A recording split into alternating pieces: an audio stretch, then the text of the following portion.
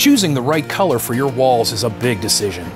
It has to match your furniture, decor, style, floors, and other rooms in the home. And you don't want to put all that effort into painting only to realize you chose wrong. So, how can we make this decision easier for you?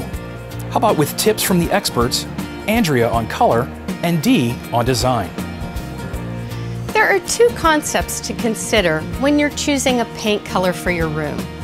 One, you may have a blank palette to work with, meaning you have no furniture, fabric, or wallpaper in the room. In that case, you can choose any color that meets your needs. You may choose off-white, beiges, or blues. But most of us don't have that luxury. We have fabric, wallpaper, and window treatments, so when you're selecting a color, you need to make sure that that wall color best ties it all together and makes the room feel cohesive and usable. Next, you want to keep a consistent color palette if your rooms are open and connected.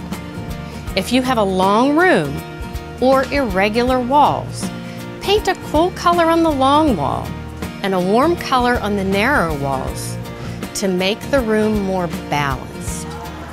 Once you've decided on a color scheme for your design project, a helpful tool like the Pittsburgh Paint's Voice of Color program has some great innovative color tools.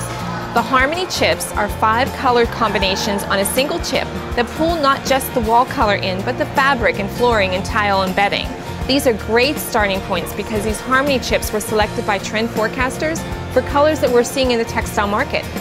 Then take those samples in colors that you like and then test them on your own walls with your own lighting against your own furniture and your own window treatments. Do not, however, hold them up against a white wall. Instead, put them next to your furniture, window treatments, and cabinets to see how the color reacts, because that's how the painted wall will be once the project's finished.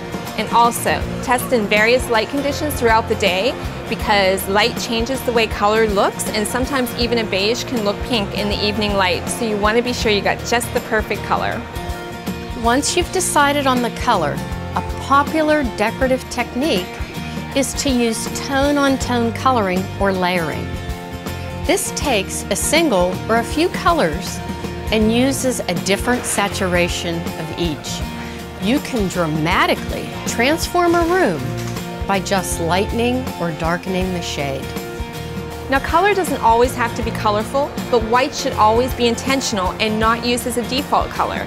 To help make your decision easier when choosing the perfect white, use a tool like the PPG Voice of Color Whites card to help you choose between pure, tinted, creamy, or refined whites, because those are definitely different colors.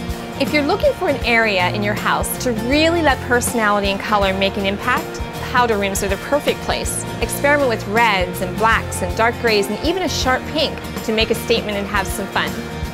For more color and design tips, or to find inspiration for your own home, visit voiceofcolor.com.